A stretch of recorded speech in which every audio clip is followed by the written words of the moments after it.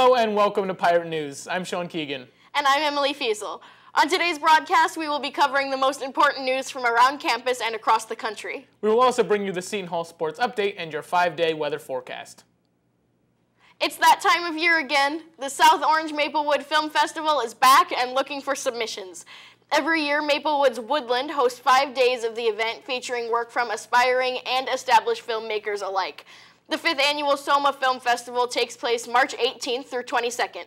To submit your film, send a link to your updated work to scriptteach@gmail.com and email Professor Pace at william.pace@shu.edu with questions. Submissions are due January 31st. Due to the success of last semester's peacemaking conference, Seton Hall is planning another half-day workshop on nonviolent communication. The program is called The Power of Nonviolence, Transformative Communication Skills for Diplomacy Leaders. It will be led by Eli McCarthy, Professor of Justice and Peace Studies at Georgetown University. The techniques in the program are used worldwide by diplomats, unarmed protection units, social activists, and many more. If interested, the event will be held from 9 a.m. to 1 p.m. in the University Center's Faculty Lounge. Dr. Cecilia Marzabati will receive the Emma G. Quartaro Woman of the Year Award for 2020. The award is named for the late Dr. Quartaro and honors the accomplished women on Seton Hall's campus. Aside from being an accomplished organic chemistry professor, Marzabati, author of Mom, the Chemistry Professor, also works tirelessly to support women in STEM. Dr. Marzabati receives her award at the Conference on Women and Gender on March 13th. For more details, contact Mary Balkin at mary.balkin@shu.edu. Seton Hall alum Marcus Hicks was just appointed the Commissioner of the New Jersey Department of Corrections.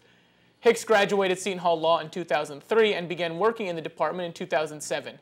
Within the department, he has served as the Chief of Staff and Director of Programs and Community Services. In this cabinet position, Hicks is responsible for a $1 billion budget, 8,000 employees, and 12 correctional facilities, county jails, and halfway houses. Hicks was recently confirmed by the Senate and will be sworn in today, January 30th. And now we'll head over to Jaylyn Smith with your Seton Hall sports update. Jaylyn? Thanks, Emily, and hello, Pirates sports fans. I'm Jaylyn Smith, and this is your Seton Hall sports update. Unfortunately, this past weekend, the Pirates swimming team fell to the LaSalle Explorers, 198.5 to 99.5.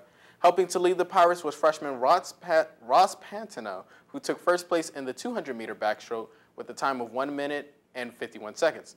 Also out in front was sophomore Ben LaClaire, who led in the 500-meter freestyle with a time of 4 minutes and 42 seconds. Moving over to the women's side of swimming, they too came up short against LaSalle, 178 to 122, being their final non-conference matchup. Freshman Sierra Cripps won first in the 100-meter and 200-meter butterfly, 57 seconds for the 100-meter and 2 minutes and 5 seconds for the 200-meter. Same goes for Marianne Malloy as she took the top spot for the 100-meter backstroke at 58 seconds. Though they came short in this match, the Pirates will return to take on their Big East rivals, Georgetown and Providence, from January 31st to February 1st in the Berkeley Aquatics Tri-Meet. Lastly, hope you are in the softball spirit because this past weekend, the 2020 softball schedule was announced. Head coach Paige Smith announced 14 home games and 22 games on the road. Their season will begin on February 8th against Longwood University. As for the home games, the first one will be held on March 10th against in-state rival Rutgers. And that's a wrap for your Seton Hall sports update. Once again, I'm Jaylyn Smith. Now back to Sean and Emily with the news from the tri-state area. Thanks, Jaylyn. Rutgers University recently named Jonathan Holloway as its 21st president. Holloway will also be the university's first black president. He was approved by the Board of Governors on January 21st. Holloway served as a provost at Northwestern University since 2017, as well as a professor of history and African American studies. Previously, he was also a dean at Yale University. He will begin serving Rutgers in full this summer, officially starting on July 1st, 2020. A man being held by Customs and Border Protection at Newark Liberty International Airport made headlines Tuesday morning when he escaped from custody while in the bathroom.